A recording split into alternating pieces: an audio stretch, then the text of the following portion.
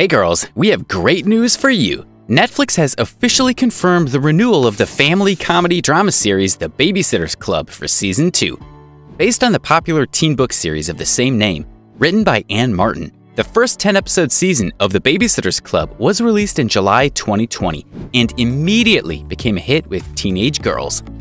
The show has an impressive approval rating of 80% on Rotten Tomatoes, and honestly, the Season 2 renewal was not a surprise at all.